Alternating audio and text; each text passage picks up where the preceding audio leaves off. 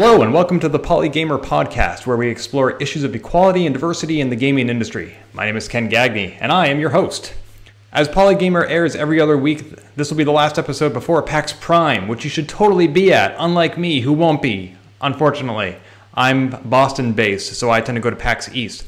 But if you're at PAX Prime and you want to explore issues of equality and diversity, oh my gosh, you have like half a dozen panels to choose from. Here's a small listing of which ones you should check out. Friendly Fire on the Diversity Battlefield, hosted by Benjamin Williams, who put me in touch with Tifa Robles, who was on my own PAX East panel. Creating Diversity Playgroups by Tifa Robles. Awesome. Not My Problem, Why Everyone Has a Role in Promoting Equality. Top Women Game Characters of All Time by AJ Glasser, formerly of GamePro. And also Women in Game Development, We Have the Best Job Ever. And Women Surviving and Thriving in Games Media. That's just a short sample of the panels that are going to be out there. I know there are more, but the PAX schedule search function is broken, so those are the only ones I can find. If you want to check out some other resources for equality and diversity, there are some podcasts I recommend. Polygamer, that's this one, obviously, but we also have an audio edition. Did you know that? You can listen to this show on iTunes. In case you don't want to glue your eyeballs to the YouTube video for an hour, you can download the MP3 and listen to it while you're cooking, driving, cleaning, jogging, whatever you want. There is an audio edition. You can click in the show notes or in this annotation if it's turned on, which it isn't for your mobile devices. So check that out. Polygamer.net/iTunes. Some other podcasts, Less Than or Equal, found at lessthanequal.com. On this audio show, host Aline Sims interviews those who are doing awesome things in geek culture, despite not necessarily being well represented in their industry. So we're talking about science fiction, game development, comic books, pretty much anything that is geeky she will be exploring. So more than just the games that Polygamer explores.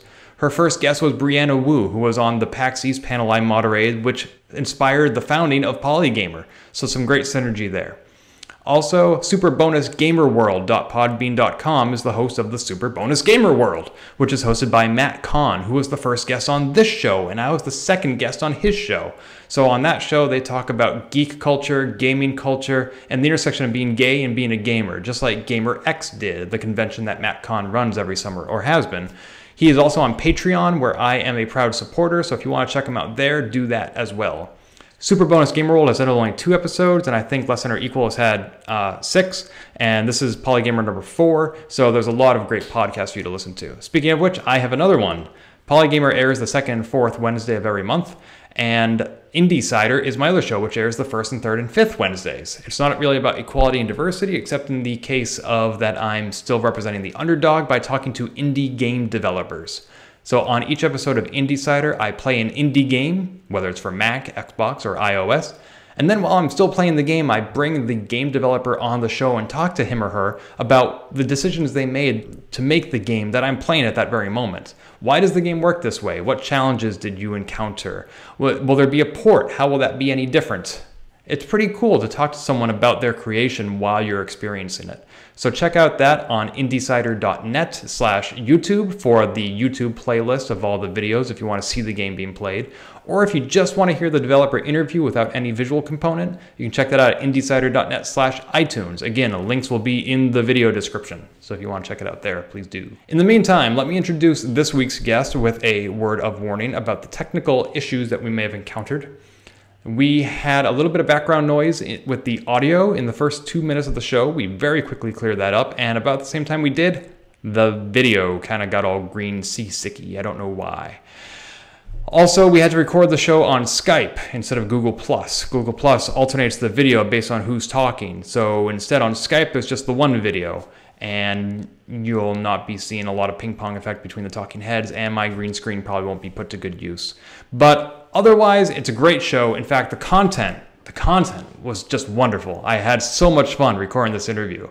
And the audio is crisp and clear after the first 2 minutes. So if you want to check out the audio edition, that might work well this week. But please stay tuned for another wonderful episode of Polygamer. Send any feedback you have to feedback@polygamer.net. Welcome your feedback. You can also send audio feedback at polygamer.net. There's a little widget up in the corner, and you just click the button and it starts recording your computer microphone. So if you want to send feedback that way, we can actually play it on the show, and that's your way to be a part of the show.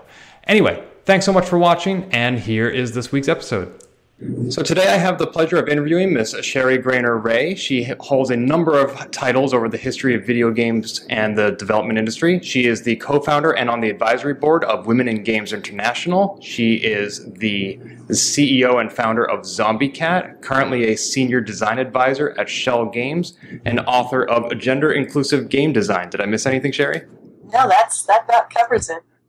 Gosh, and you've been in the industry for 25 years now? Years. Yes, I started in 1989. Wow, well, congratulations on your first quarter. It's kind of crazy that I've worked with people that I've actually got games in the industry that are older than they are, and that's kind of strange. You've worked for such companies as Electronic Arts, Origin Systems, Sony Online Entertainment, and Cartoon Network on titles like Star Wars Galaxies, Ultima, and Nancy Drew. Those are some pretty high-profile games. Mm-hmm. Yeah, done a lot of really fun stuff. So what I want to speak to you most about today is your book, but before we start with that, I want to hear a little bit more about the Women in Games International. Can you tell us about this organization? I sure can. Women in Games International was founded there were 5 of us that were the founding members when we realized that we needed to provide an organization for women to find a safe space to express their opinions and to find their voice. We found that back when we founded the company, the number of women in games was very small. And when you are one woman in a company of 300 or 2 women in a company of, 400, you find that your voice gets lost. And you also begin to think that you're the only one out there, that there just aren't any other women. And we had our very first Women in Games conference was in the first conference ever held in the U.S. for Women in Games was held here in Austin, Texas. And we had 165 women show up, which blew us away. We had no idea that we were going to have that many women actually show up. And the energy was amazing. Where all of a sudden we had women finding that they had other women to talk to about their passion, about making games, and the energy was amazing. And I knew at that point that we had to have a space for that energy to continue. And that was the basis for founding Women in Games International. So this is an organization for professionals in the industry, not necessarily for the end users, the gamers.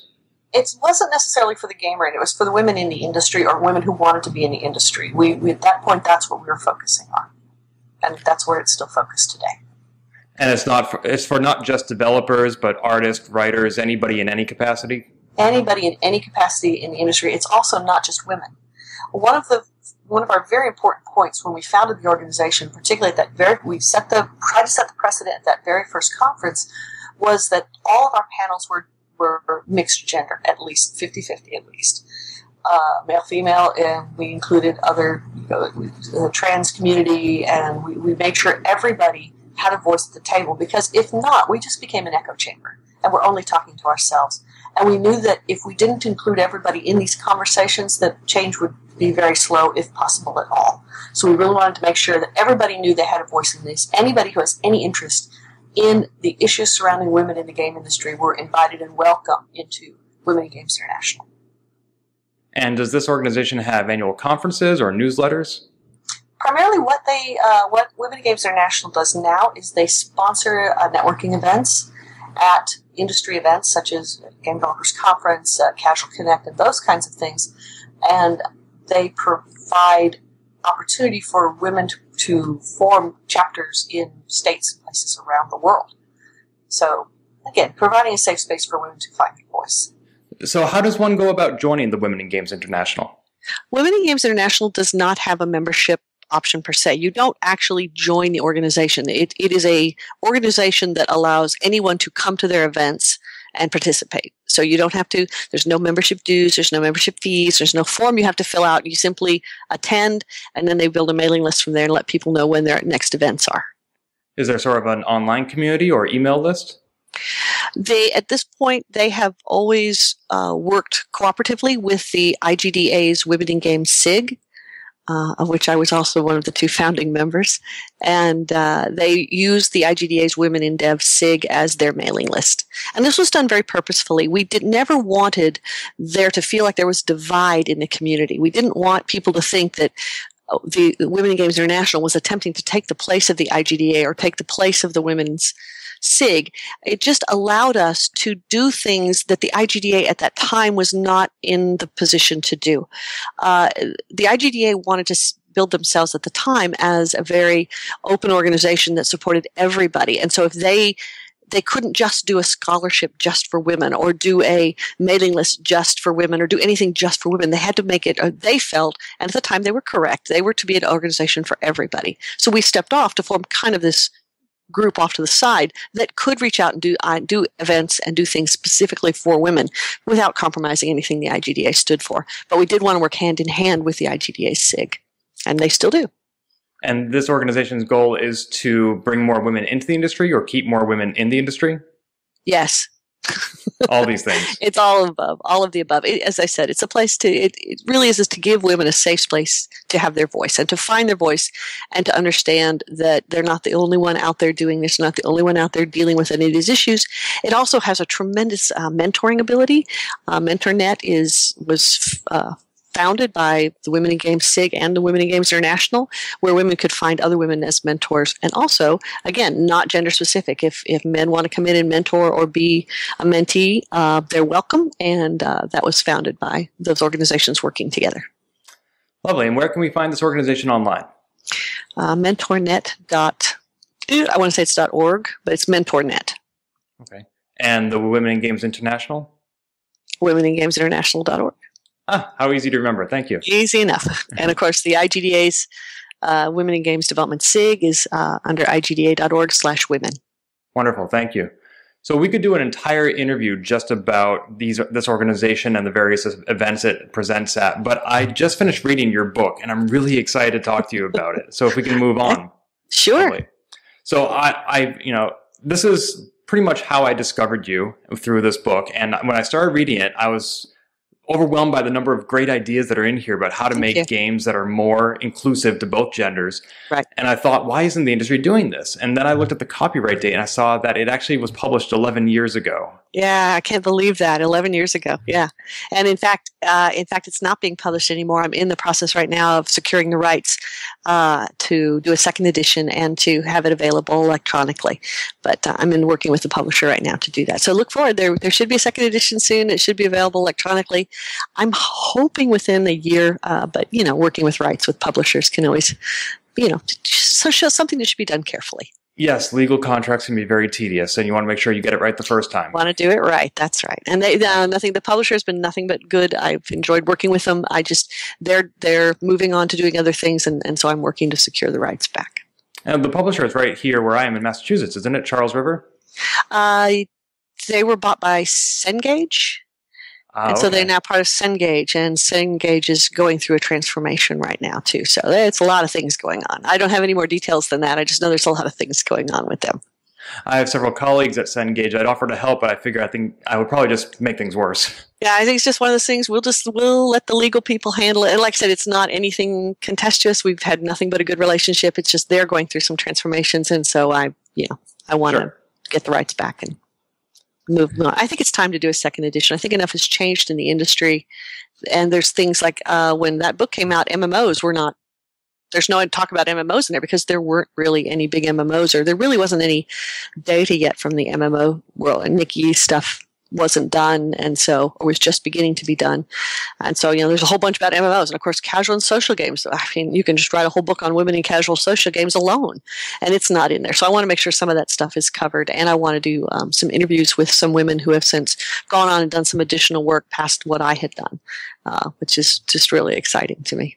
Right. I mean, we've had the rise of mobile games, World of Warcraft, and so many other female developers who have made names for themselves. Absolutely. Absolutely. Yeah. And before, like I said, we were two at, a company of 300. And now it's nice that we're seeing that we've got enough critical mass, I guess you'll call it, to actually be out there and be seen and not be so completely uncommon as we were, 25 years ago. So when this book came out, there was no Facebook, there was no Twitter, social media didn't really exist. Nope. What sort of response did you get from the community to this book? Well, there's two. If you go up to Amazon and take a look at it, you can see the beginnings of some of the kickback that we get today in social media. I was kind of blown away by some of them because some of them are really nasty and really ugly, and they're accusing me of all kinds of things. And I always want to say, guys, did you read the same book that I wrote? Because I don't know where you're coming from with these things that, saying I'm trying to push some feminist agenda. It's like, I'm trying to show you how to make more money. I don't know about you, but I want some of that money for my company. And so, I just want to make this industry successful. I'm not after any kind of agenda or anything. I'm just trying to help you make more money. And so, but you can read. So yeah, some of the kickback we see today, you can see the beginnings of it in the comments in my book, it's the reviews, I should say, in the reviews. I read all the reviews on Goodreads and on Amazon. My favorite was from Mr. Stephen Morish, who says that your book should have been titled How Ugly, Brutish Men Can at Least Appear More Sympathetic to Women in the Sexist, Violent Games They Make. And I'm like, what book did you read? Because that's not what I wrote. Yeah, so it's pretty amazing how I never expected that when I started, because before the book, I actually started speaking on the Women Games. My first actual speaking event was SIGGRAPH in 1995, and I know that because I still have the T-shirt. And I actually had people protest my presence there. Really? Yeah, and I was talking about women in games and making games for girls, and I couldn't figure out why should we not be talking about this? This is I'm talking about at that time a completely new market, and I had people protesting that I should not be there for yeah. And so I was blown away, and I was blown away by some of the reviews. I had no idea I was going to get that kind of pushback from the reviews. It's just kind of ridiculous. And yeah. Well, the thing about Amazon critics can be anonymous, but what about other developers? Did they buy into your book? Actually, yeah. The development community was pretty accepting of what it did. It showed up on a couple of first off, it was nominated for a Game Developers Choice Award. So it was nominated the same year as Raf's Theory of Fun. His book actually won, but I feel very honored that I was nominated at the same time he was. It's been listed on numbers of top 10 books developers should have on their shelf. So it really got a really pretty good response. But the funniest response it would get is, man, this stuff is great. I'm sure somebody is doing it. But not us, because whatever reason, they had right. that they couldn't think about, taking their female audience into consideration. It's like the whole Assassin's Creed thing was like, oh, it's so expensive, so hard to do female animation. It's like, seriously? No, it's really not. It's not that much more money, guys, really. But yeah. Yeah, I mean, you do mention that in the book, that having additional avatars does increase, some of the expense and storage, but everything has become so much more accessible and affordable nowadays. Yep. So I can imagine that some of these excuses might have worked a decade ago, but now I'm not quite so sure. You mentioned that this book is focused on expanding the market. You have everybody's best interest in mind. And one of the predictions you made in this book was that the game industry, if it excludes women, will outgrow its market, resulting in loss of revenue and ultimately contraction of the industry. Yep. Now it's 11 years later. Has that come to pass? No, because we found casual and social games. And that casual and social games was one of the first really big forays to where it really opened up the female market. And so that was huge. And so they started catering to the female market, and look at this huge expansion that we had. And we didn't have that. So I'm actually really, really glad. I'm glad, and there's ups and downsides to the whole social market, but I'm sure we'll get into that as the next questions go on. You just said how social and casual games cater to the female market, but were they designed to do that, or were they just working within the restrictions of, say, mobile devices? They kind of fell into, I don't think they ever intentionally said, okay, we're going to make casual and social games for women. They just hit upon formulas that really worked really well for the female audience, and they picked it up, taking a lot of things into consideration, really picked up and ran with the female market. So it kind of accidentally found itself, but I'm just glad that it did. Now, why is it that casual and social games hit that market? Because very often in your book, you talk about how to make games more gender inclusive, they need to be more story driven, have more emotional tie-in.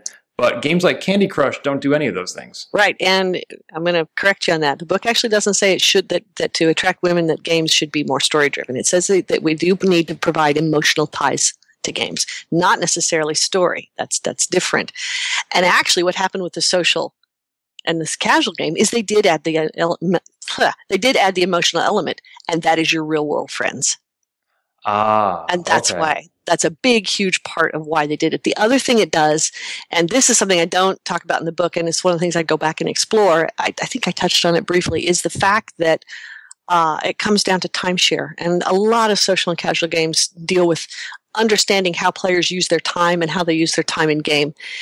Women, and this goes back to some of the real basic stuff in there, women don't necessarily see PCs and things as entertainment medium. They see it as productivity mediums. That has changed a lot since I wrote that book. That was a real strong issue when I wrote the book. It was women looked at computers, and if I said, do you want to play, what kind of game would you play on your computer? They'd look at me and say, I work on one of those all day. Why would I want to go home and play a game on it? I might as well have been asking them if they wanted to play a game on their microwave or their 10 key. But that's different now. We're starting to see a change in there, but we still have the problem that women still carry the majority of the housework and childcare work. So their leisure time is much smaller. They have a smaller share of leisure time than men do still to this day. And so the social games gives them something they can play in small bites, depending upon what their time schedule allows. Now, yes, there are some people, men and women both, who play Candy Crush for hours and hours and hours on end, but most of them will play it on a lunch hour or during a conference call at work and things like that. So it takes into consideration a smaller timeshare, which just broadens the market in general, not just for women, but it broadens the market all the way around. It allows people to play that don't have 6 hours a night to dedicate to World of Warcraft, or hours and hours and hours to dedicate to EVE, which is a time-based leveling system. It allows you to play in small time chunks, which opens up your market in general. So now that we have casual and social and mobile games that attract the female audience and traditional hardcore games that attract the men, is there still work to be done?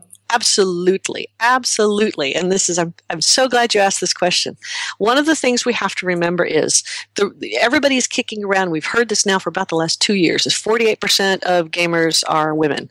And we just heard the big one that just came out, an article being kicked around Facebook right now about that women over the age 18 outnumber boys, ages 13 to 15, I think. And so this is a big deal. Well, that's fine. And you can say 48% of gamers are women, but you have to understand that does take into consideration the numbers from the casual and social market. There are some estimates that say the casual and social market is up as much as 70 to 75% female.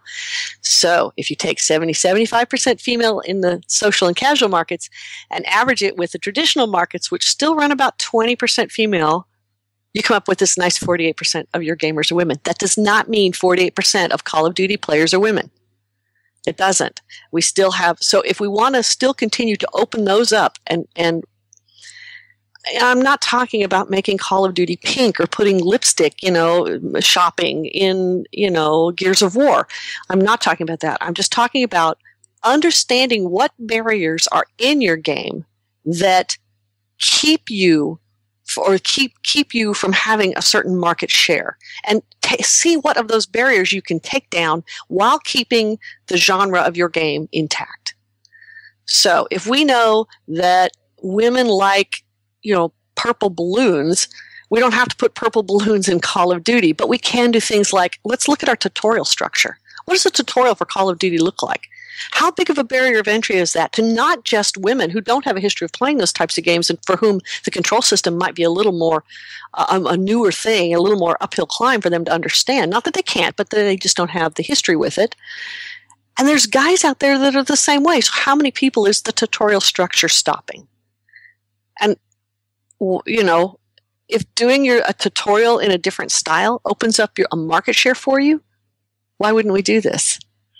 And Call of Duty is or Gears of War or, Grand Theft Auto or any of what we would consider to be traditionally male games. We can do things that open up their market, and just by using inclusivity and reaching out. So again, it's not about painting them pink.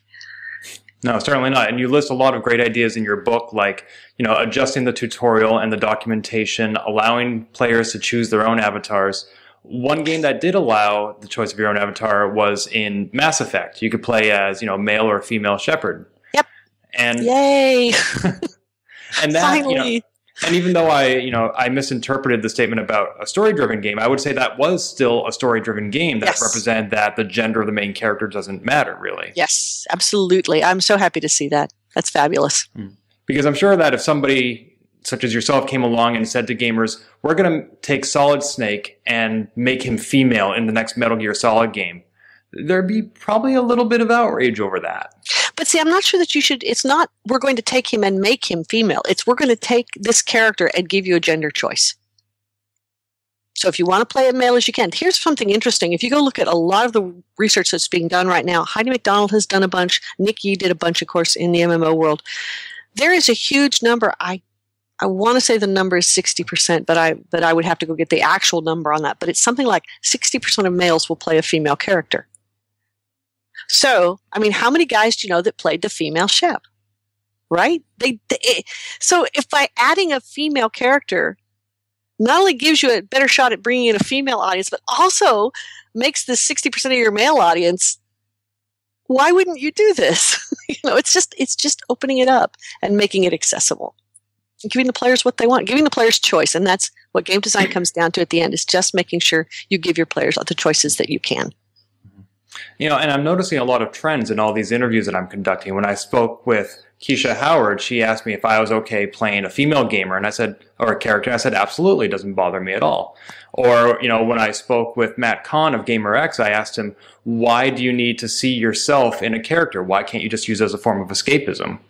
And that's a question I had at one point in reading your book. You were talking about a theoretical game design document where you could play as one of King Arthur's knights. And you said, that's the original document. Let's rework it so that you can play as your own character and you meet King Arthur's knights. Because let's say that instead you did the gender swap. You made one of the 4 knights females, that now there's a character the women can play. And you said that the women wouldn't enjoy playing and enjoying just a quarter of the game. And my first thought was, why do they have to be limited to enjoying just a quarter of the game? Why can't they play as a male character and enjoy that? And then you got into the power pyramid. Yes, the pyramid of power. And let me tell you something. Made sense. I get more people that push back on that pyramid of power. And it's like, dude, people, that's not me talking. That's Sociology 101. Just go talk to a sociology professor about the pyramid of power. This is not me. This is Sociology 101. It's out there, and I just took it and applied it to gender roles in the games. And there's so much documentation now. What I really love is there's so much documentation now that I didn't have back when I wrote this. Nikki's work, Heidi's work, so many of these works that will show you up front, just women do not choose to play male characters. They just don't do it. Of course there's a percentage that do. Of course, the bigger percentage doesn't. They just don't play it. And so if they just take their money and they leave. I'm like, no, stay in my game, play my game. If all I have to do is make a female Shep to get you to stay and play in my game, and I get your money, why would I not do this? You just mentioned how, this book isn't necessarily you talking. This is Sociology 101. And that's actually one of the things I loved about this book, because there's been so much talk about the gender divide in games online, and very often that those narratives are very personal and very emotional. And there's definitely a place for that. And those are very valid experiences. But this book, it just felt so much more factual to me. And, certainly there is a personal stake in this matter, but it didn't feel like you talking. It felt academic. And it was such a nice change from everything else I've seen and read. And especially in that it was also hard copy. So I could read this without having to scroll down to the bottom and look at the comments. Right, exactly. It really was designed as a book for developers who want to expand their market. And it came from the fact that I was seeing our industry make mistakes that was cutting off money that we could be getting. And I'm like, it sounds terribly mercenary, but it's like, I love my job. I want to keep my job. I want other people to be able to have this job. And to do that, we've got to keep our markets growing and expanding. Why wouldn't you do this? And then I get so much pushback. Oh, I'm sure somebody's doing it. We can't do this because of whatever reason they come up with that they can't do it. And I'm like, but it's money.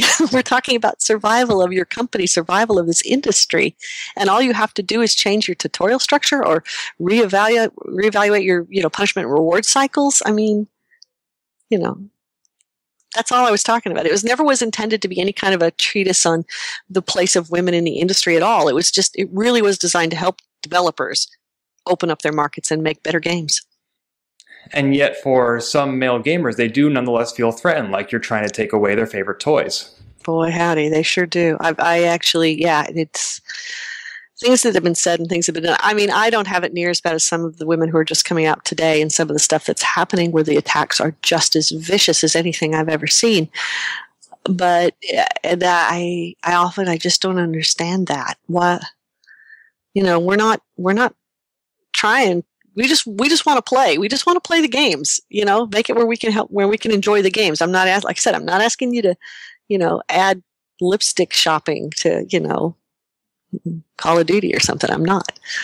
Just asking you, do you want to make more money? Well, here's a way you can do it. Now, you mentioned some of the vicious online attacks that occur nowadays, and that's actually something you tangentially addressed in your book, where there was a study about online education and forums and message boards, and how the male students tended to crowd out the female students.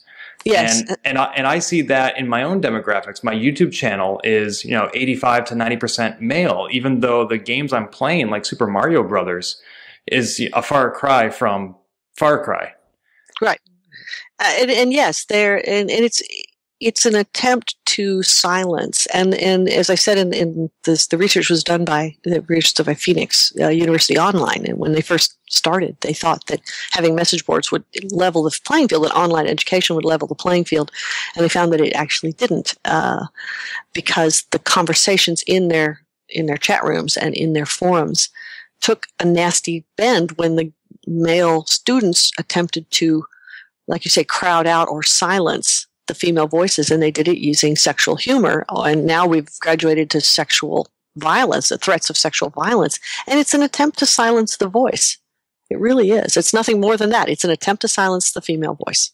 And to what end? I mean, you talk in your book about how males and females interact with technology differently, and how some of that is based on the hunter-gatherer model, where, for example, hunters are better at picking out individual moving objects on a plain landscape, whereas women might prefer find the hot spot on a game. Yeah. But none of that, to me, explains why men feel they have the right to be dicks. I have yet to figure that out myself. I don't really, I'm just blown away at every time. Like I said, it's like, are you guys really listening to what's being said here? Or did you just, listen to some other voice in your head that somehow told you were being threatened? And I don't understand the threat, because it's like, we just want to play too, and we just want to make more money selling more games. And yet somehow it's this, of course it does, a lot of it comes from the player base who don't they don't benefit from selling more games. They're the player base, and they seem to get very, very upset when it's, when girls want into the clubhouse. And it's baffling to me. I have never understood it. It makes me wonder how many of these gamers have wives or daughters. You have to wonder that. Well, I've always joked and said that developers change their tune really hard with me when they have a daughter. Mm-hmm. As soon as developers have a daughter, they'll come back to me and say, Sheri, I have a daughter. What game should I be looking at? I'm like, now you come talk to me. Now I see. But I'm glad they do. At least they do that. So at least they come back. What is the value, other than financially, in expanding the market? When I tell people I work in equality and diversity in the gaming industry, they say, wow, if I was interested in advocating for feminism, I wouldn't do so in the context of video games. That just doesn't seem very relevant to them. And it is just a pastime when we are talking about games. So what does gender equality matter in the entertainment industry like this? Well, beyond monetary, it's... we need to not perpetuate a lot of the stereotypes. And this is where we kind of get into the more activism side of things. If we start calling out and identifying the misogyny that are in a lot of these games, then we can, hopefully by example, point it out in our daily day-to-day life.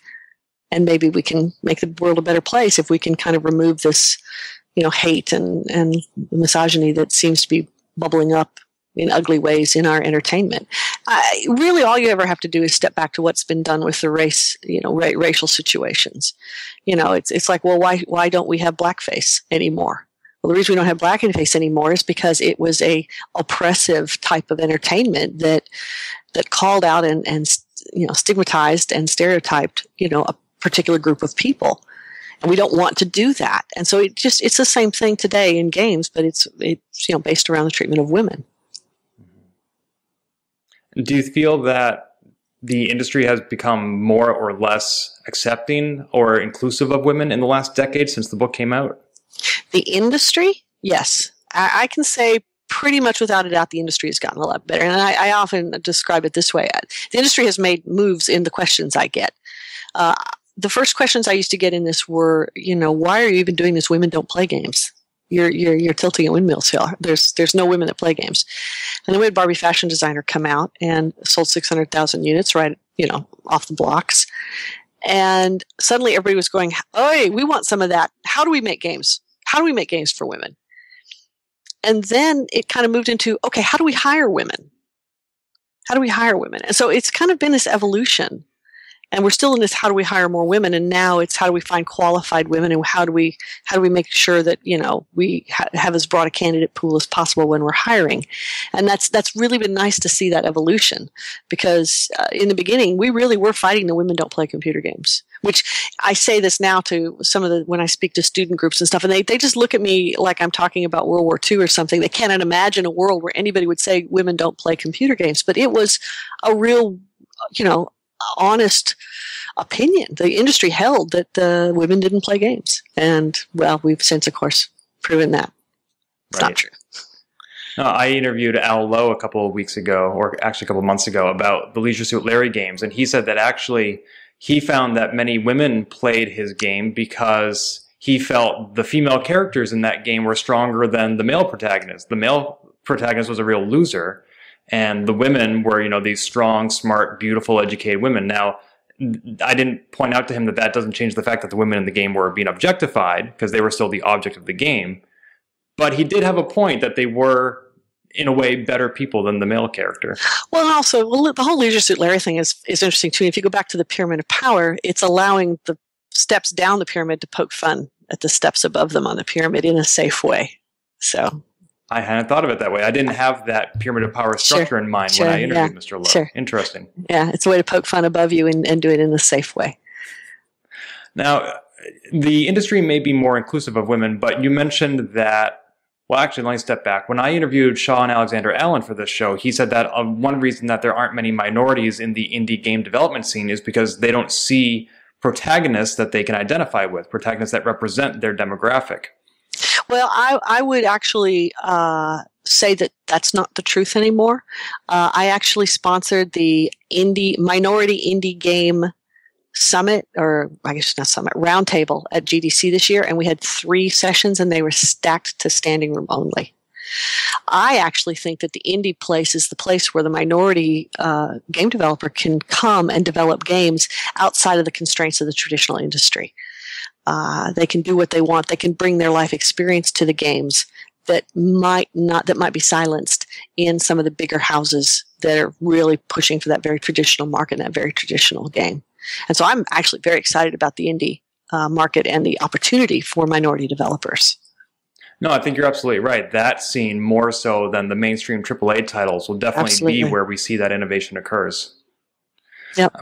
But what does this mean for female developers in the mainstream industry? They may not necessarily see protagonists they can identify with in the games, and one way to correct that is to get more female developers making games that they would want to play, but that sounds like a catch-22. So which comes first, the female protagonist or the developer? It used to be, and we have, as far as, in my opinion, we have the school systems to thank for them having more women available. Because we have a lot of schools that have game development programs now, and a lot of those schools are public schools, which are by law supposed to have a diverse student base. There are a lot of schools out there that are actively looking for female student candidates. And that, of course, is then producing women who come out of these schools with degrees in game development and understanding it, and they're stepping into the industry expecting it to be more like their daily life. And I think, and I really believe that's playing a really big part in changing the face of our industry. It's the fact that according to the latest IGDA survey, the industry is now 22% female. It's compared to 11% female from their last survey. It's compared to less than 3% when I started in the industry. I think that big jump is really almost directly a result of the school systems producing candidates for us that we can interview. Now, I have seen camps and programs and schools set up for women in gaming and for women to learn how to program. And the female developers I know think that's great. But then there may be a discrepancy where when they see various game tournaments where it's structured so that men play against men and women play against women, and that's not considered fair. So, I mean, no, I agree that one is good for women developers and one is not, but I'd like to hear your explanation for why that may be. Is one sexist and the other isn't? Well, yeah, it's exclusive. By having a competition where it's a level playing field. Girls can use controllers just like boys can use controllers. It's a level. It's just not like we're trying to, play football with men who are actually physiologically bigger than women and have a different muscle structure. So the more women are at a disadvantage. Not to say women shouldn't play football. They absolutely should if they can compete with them. But there's nothing about that in gaming. Why in the world would you be segregated? There's nothing. It's a level playing field. So it's very exclusive. And by telling the women, we're back to this, telling the women that if you're not welcome here, then you're not welcome playing games. And that's just really bad for our industry. Anytime we tell a particular market segment, particularly one as big as women, 52% of the population in the United States, why would we ever want to tell them that you're not welcome playing our games? That's ridiculous. So why segregate the schools and camps then? Why have one that's just for women? To give the women the opportunity to learn. One of the things we know about women coming into these programs, and this was, I really wish I had that. I need to find that email. One of the things we know about women coming into these programs is they come in at a disadvantage with their background of knowledge in technology. They're not the guy that got the computer when he was 8 years old and started hacking and making programs. They come in not having done that. And so if you put them in a competitive situation or school situation where they're trying to get grades against that guy who's been programming since he was 8, they're at a distinct disadvantage. So we want to make sure that they have the opportunity to work at the level that they are without feeling embarrassed or discomfited in any way, or simply being pushed aside because the guy that's been doing it since he was 8 is so much better and so much faster. We want to give them the opportunity to do that. We also want to give them, it's much like our Women in Games conferences, we want to give them the opportunity to find their voice. And particularly in a subject like this where it is a very strongly male-dominated area, this gives them the opportunity to find their voice and to find their courage to be able to step up and make the things and do the things that they want to do and try and experiment with the different roles on the teams and things. So I like the concepts of camps. Now, if they were the only camps out there and they were the only camps available were camps for women, I would say, no, that's not right. It needs to be, more open. I'd like to see the general camps do a lot more reaching out to female participants, that might be candidates to participate in it, really reaching out and trying to diversify the gender of their campers. We'll see what they do about that. There's a couple of camps here in Austin that I've worked with specifically with that goal, to make sure that they have girls that the girls know that they are welcome to attend and that they want them there, that they're wanted there. So it's okay to have a women's only environment as long as it's their choice to participate. Correct. Exactly. And if they want to go into the other one, that they're welcome to as well. And for that matter, if they want to do a boys-only camp, that would be fine too, as long as somewhere there's a co-ed version that's available. Gotcha. So a gaming tournament, for example, could have a men's, women's, and co-ed leagues, and anybody can choose which one they want to join. Actually, when you get back to the sports league, I just say make it a level playing field. Or I would actually, if I were going to break it down, it's really funny that you asked me this because this is something I'm working with in an entirely different world. You can break it down in other ways: years of experience, how long have you been playing, number of tournaments you've attended, number of tournaments you've won. If you won so many tournaments, then you're in the A division, whereas if you haven't, you're in the B division, or you're in the green division versus the purple division. Don't rank it, so that people are playing against people of a level skill. I would break it that way, and I just forget the gender thing altogether. Because and it's funny because I don't know if you know this, but my hobby is I race cars. There's no women's division because it's a level playing field. It's a Corvette. I drive my Corvette. You have a Corvette. You drive your Corvette. We compete against each other because I can drive my Corvette just as much or as well as you can, and you can drive just as well as I can. There's nothing stopping me from doing that. So, but yet we're still looking at a way to break the competition down so people are competing against people of their skill level, and I'd rather see it broken that way than to label a gender on it. There's no reason to. As a brief aside, I don't know that I have enough data points here to establish a trend, but you're the third female developer I know who races cars for fun. Oh yeah, there's Kiki. Who else? Quinn Dunkey and Jerry Ellsworth. I didn't know Jerry Ray, so I'm going to have to give her a hard time. And Kiki Wolfkill's the other ones. There's at least 4 of us. Oh my. So any explanation for why that might be? What's the appeal? What's the commonality? I don't know that there's any particular reason. I just think that there's a number of women in motorsports, and there's a percentage, and here we are. We just happen to be in the games. I mean, you probably find some in banking or other stuff too. It's just there happens to be those of us here. You just happen to be very visible members of the industry. Yeah, of the industry, right? Yeah. Mm-hmm. Hopefully, more visible in my racing. Not as quite as fast as I want to be yet. You'll get there. I hope so. I know a couple of female developers who feel that they have overcome disadvantages and an industry that is hostile to them, and they need to make sure that it's easier for those who follow in their footsteps. And so they may actually give preference to female candidates during the hiring process, or even establish an all-women's studio. Not that that's necessarily intentional that they're excluding men, they just happen to hire women. Is that a form of reverse sexism? I wouldn't label it as such, but I would consider it to not be the best business decision. And here's the really fun part. There have been diversity programs in Fortune 500 companies now for over 25 years. What that means is we have a lot of data on what diversity programs do.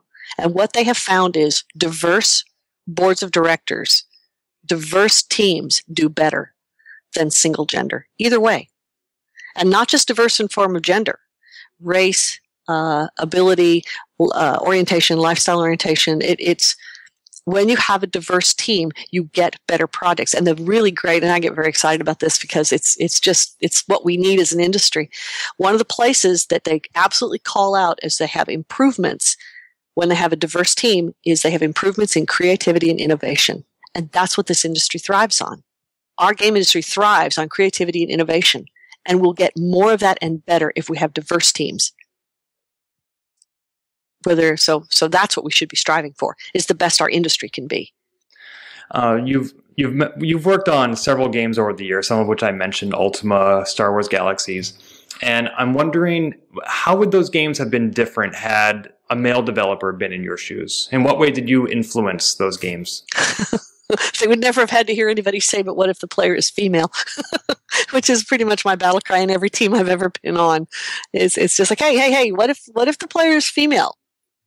And it usually, sometimes it elicits laughter, sometimes it elicits groans, and sometimes they start having design meetings and not telling me.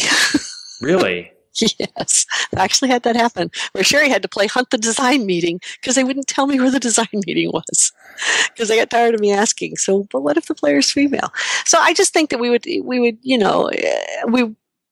I would like to think that maybe some of the barriers might not have been as addressed as in the games that I've worked on. Very specifically, I can tell you in Star Wars Galaxies, I worked on the tutorial. And I worked very hard to try to open that up and make sure that we were addressing different learning styles and different modes of knowledge acquisition to make sure that people felt comfortable on-ramping into the game. So, I mean, I did that very purposefully. Okay. What are some other games that have come out in the past decade since your book came out that you feel have gotten it right? Very few, unfortunately. I loved the tutorial in EverQuest 2. I thought they did a really good job. I thought character creation in City of Heroes was brilliant because you could build exactly what you wanted without only being given a hypersexualized version to build. So I guess I could say bits and pieces of things were done very right. And then some of them, but I don't know that I could put my finger and say, that game, that's the one.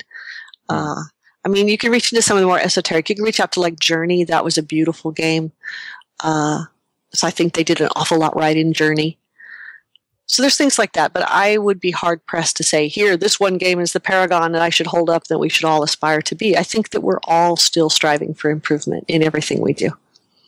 As primarily a console gamer, I was hoping you would mention Journey or maybe even Portal.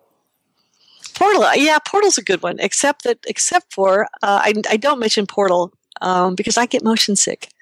Oh, no. I do. I get motion sick, and I never was able to finish it as badly as I wanted to. I couldn't even watch the Let's Play videos. I get motion sick, and we do know that a higher percentage of women get motion sick than men do. And so what does this say? Yeah, I am so excited to hear that the Oculus Rift is actually working on the nausea problem, because it's like, yes, that's it. Because it's not just me. It's not just women that get motion sick. Guys do too. So if you fix that problem, look at that barrier you bring down. Interesting. Did that come up in the book? Because I think I might have missed that chapter. No. That I didn't talk about the whole motion sickness thing because I didn't have the facts and the numbers for it yet. I wanted to.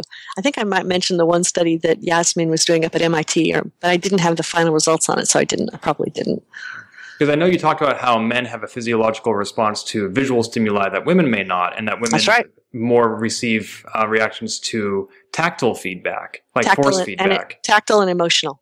Yeah. If you want the same physiological response that the male physiological response of that increased respiration, increased heart rate, increased perspiration, if you want that same response in women, you've got to do it tactile or emotional. Which is, as I said in the book, which is why a guy will play the fighting game over and over for that big visual, ripping the head out of a big visual explosion, and a girl will go see Titanic 15 times. It's that same emotional, it's that same exact visceral feeling, only she gets it through the emotion and he gets it through the visual. And we know this. We can use this as a tool. I was really surprised to hear you tout tactile feedback, because as a male gamer, I always considered it more of a gimmick. Like the first time I played Metal Gear Solid and they tell me to put the controller on my arm and I get a massage. I'm like, it was neat, but it didn't sell me on the game. It didn't make the game more accessible. Right, but it does for women. And I think I talk about in the book too, this is why you see arcades going to the ride-on games. Yes. Much more so. That. Yeah. It's because arcades 10 years ago, 15 years ago, realized that they had to broaden their market because they were losing their market share. And they knew they had to broaden their market, so they had to start reaching out to women and to families. And one of the big things they did was add the big tactile rides. Well, isn't that also why they made Miss Pac-Man? That's a whole long story. That's a whole long story for a whole nother discussion. But that's one of the stories, yes. Yeah, just slap a bow on it, right? That's right. Mm-hmm. There's a whole lot more different in Ms. Pac-Man than just the bow. Mm-hmm. Yeah. I think, actually, Anita Sarkeesian may have done a whole video about that. Yes, I think she did. Mm-hmm. Wow. I had so many questions on my list, and normally the conversations, I'm usually able to structure it, so we just go down the list, but we have just been bouncing all around because everything you bring up is so fascinating. I'm like, ooh, let's go explore that more deeply. Sure. Well, thank you. I mean, it's a topic that's really near and dear to my heart, and I love to talk about it. And I always just hope that people will come away with ideas of ways they can make better games based on because at my heart, I'm a game designer. That's what I do. It's what I love. I eat, breathe, sleep, dream games. And if I can help people to make better, broader market, games that really reach out to more people, that's a win for me. So I love talking about this stuff. Can you tell us about any games you're working on now? What can I talk about now? Without violating NDA. Yeah, everything is so NDA. I've got a PC game I'm working on that's aimed kind of at the female market, sort of. I mean, that's all of that kind of stuff I can tell you. I've got several kids games I work. I do a lot of consulting and a lot of contract work. So I've got a couple of really exciting kids titles coming up that I'm very excited we should be seeing some reports back from some of our beta testing soon that I'm very excited about, but I have to be vague. We keep saying we're going to make t-shirts for this industry that say, on the front, they say big letters NDA, and on the back it says, yes, it's going to be great. No, I can't tell you. It's like the way we all talk at game conferences. It's going to be great. I can't tell you any more than that. Are there any game conferences coming up at which people might find you? I will be at South by Southwest. I will be at GDC. I am talking with the folks about being at the ECGC, which is the East Coast Game Conference. Richard Dansky and his group that do out there. So those are kind of my 3 that are coming up. I'm going to be down at Full Sail University in October. Down there, I'm on their advisory board, so I go down there quite often. So I'll be down there in October, talking to the students, which I love. I love talking to students.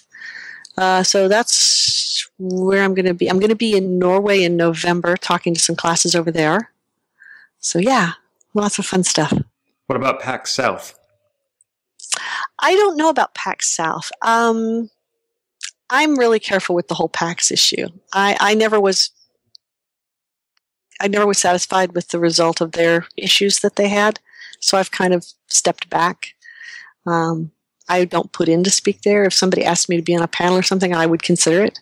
But no, that's understandable. Yeah, I'm the same way with DICE. Since DICE, I asked the guys at DICE one time why they didn't have female keynote speakers, and they told me it was because there were no female speakers they felt could draw well enough for them. Really? Yeah, and so I kind of, okay. That's very narrow-minded. Yeah. That's one of the battles we fight quite often. A lot of the big game conferences, go look and see how many have female keynotes. I'm really surprised and disappointed by that. Yeah, I was too. Now, they have at the time when I talked to them was several years ago, and they didn't have any women on their advisory board either.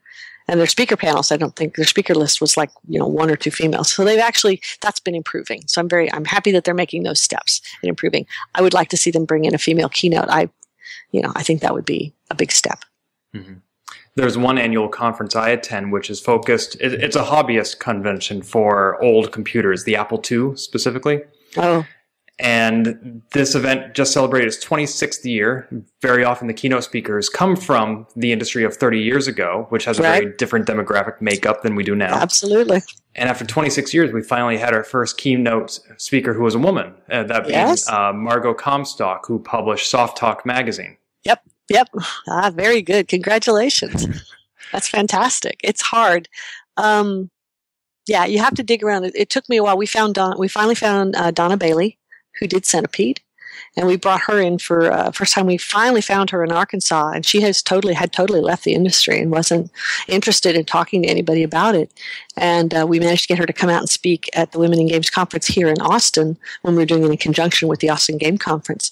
And we brought her down to speak as a keynote, and that was really exciting for us. And now since then, she's come out and spoken at a number of different Women in Games events, and I'm very happy that we gave her the courage that she could come out and speak again. So she's the nicest lady.